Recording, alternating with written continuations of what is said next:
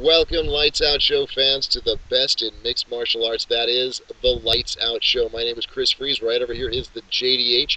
And every week we bring you mixed martial arts. And we just finished our live UFC 123, the Lights Out Show blogcast, webcast.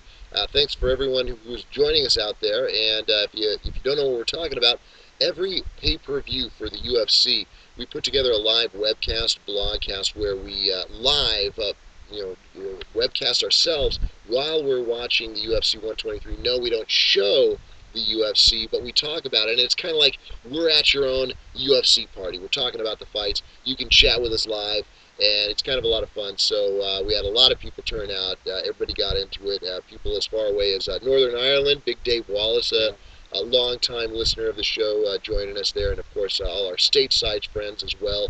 So we had a great time.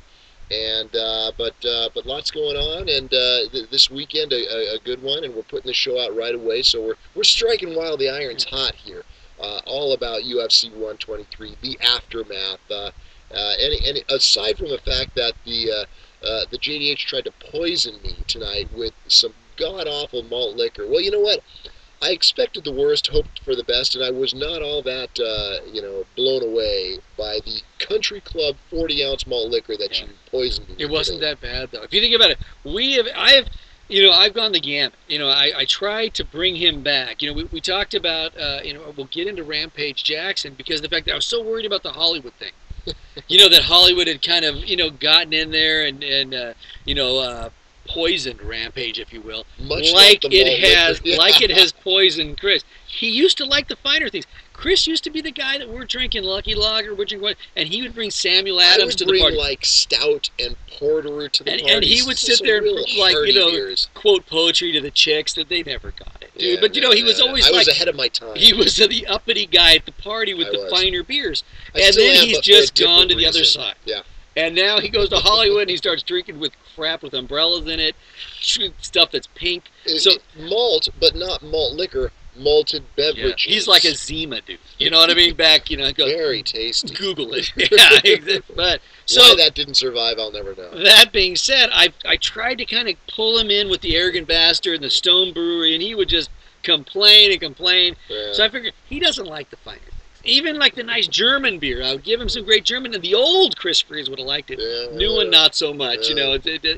It's got to taste like something your kids would like. So I harken back to, Chris Freeze and the JDH, circa, late 80s. Well, this is why I was a little worried, because you texted me saying, I'm bringing some good stuff tonight. I'll bring the adult beverages, some good stuff, wink, wink, tonight. Yeah. And I'm thinking, that doesn't bode well, because I don't think he's going to be bringing over any Bartles and James, which would have been welcomed with open arms. Yeah, and the only thing good about Bartles and James, Bruce Willis used to do the commercials. That's the only thing good. Seagram's. That's right. He was Seagram's. What do you mean, Bartles and James? Yeah, Bartles and James were the two guys who are like, thanks for your support. Oh, yeah, the old guys. Exactly. They tanked. So I brought over the malt liquor, because I'm thinking we used to be into it, dude. We had the Colt 45 going. We had the Schlitz malt liquor going. We had the St. Ides, which was the worst.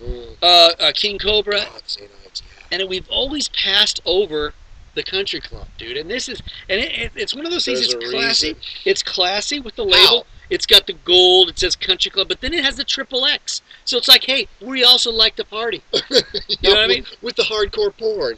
Yeah. So that being said, we drank it, and it wasn't that bad. You have to admit, it wasn't.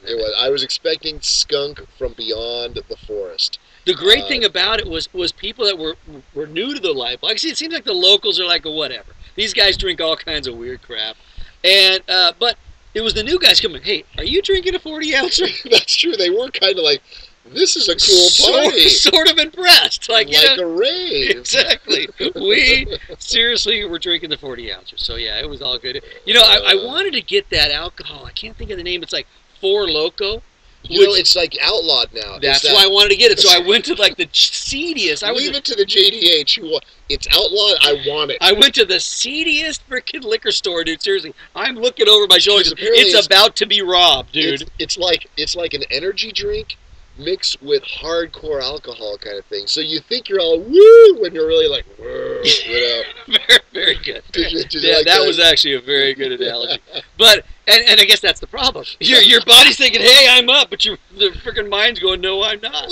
No, I'm not. But here's the problem: is I was reading an article, dude. This has even gotten to the New York Times, and they're actually claiming, dude, this is like status, elitism versus the class, I guess, a class warfare. Because So look at elitism as in is think for about the this. loco. No, it's against it because think about Red Bull vodka, dude. Red Bull vodka is everywhere. You Yeah, go to the that's like Sky a Bar. you You drink. go to the Yeah, Sky Bar. You go to any high class establishment. Everyone's chicks love that drink. Chris probably loves it. Everybody, no offense, but why do you follow chicks love it with I love it? because it's sweet and it doesn't taste bad. And I've had it. Remember, you and I, we had vodka and Monster drink, and it wasn't as bad as we thought. Yeah. And so same thing, I guess that's what it does. It keeps you up, but you're drunk. So you're like a again, freaking awake drunk. You should somehow get alcohol and coffee. If you need a sound effect, you think you're woo when you're really woo. Yeah. You know? And so I guess that's the problem. But now all of a sudden you start giving it to people for $1.25 a can. They call it like blackout in a can. Okay, well, you know what? Good can come from that. So now the other people, the people that can only afford $2, start getting tanked on this. So we're like, whoa, we got to take care of the lower classes, the people that can only afford $1.25, i.e. the JDH. And I can't find the crap, dude. Send it to me, lightsoutshow.com. Anyway, that was exactly. I went into this place strictly to find the Four Loko, and I couldn't find it. So I ended with, dude, and I swear the guy that was behind the counter, when I put in the two, and I know he thought they were both for me. When I put in the he's like, dude, times aren't that bad. When I put in, when I put in the two country clubs down, he was like, yes, $4. Yeah, that's terrible. Seriously, was it $2 each? Oh my God! $1.99. He didn't even charge me tax, and I don't think it's a. I don't think it's a food. It's not a taxable item. I don't think it's a food item. You can't do but that. He just $4 even, dude. Gave me the fist bump. Did you blow it up? I should have. He probably thought I was going to take it right outside and freaking crack it open. See, it depends on the cashier. One cashier is going to fist bump you. The other one's going to give you like, no, dude, no charge. And by the way, dude, things are going to get better. He's going to give me a pamphlet on it. It's not that bad, dude. Seriously. Life isn't that bad. Wow. Prozac can bring you back. God.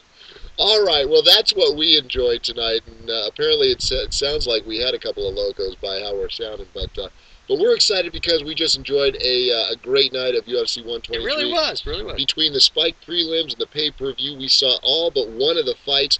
And the one that we didn't was a split decision anyway, and so we'll talk about that. But this is all UFC 123 all the time. And so thanks for joining us, and we'll get right into it pretty much right after this.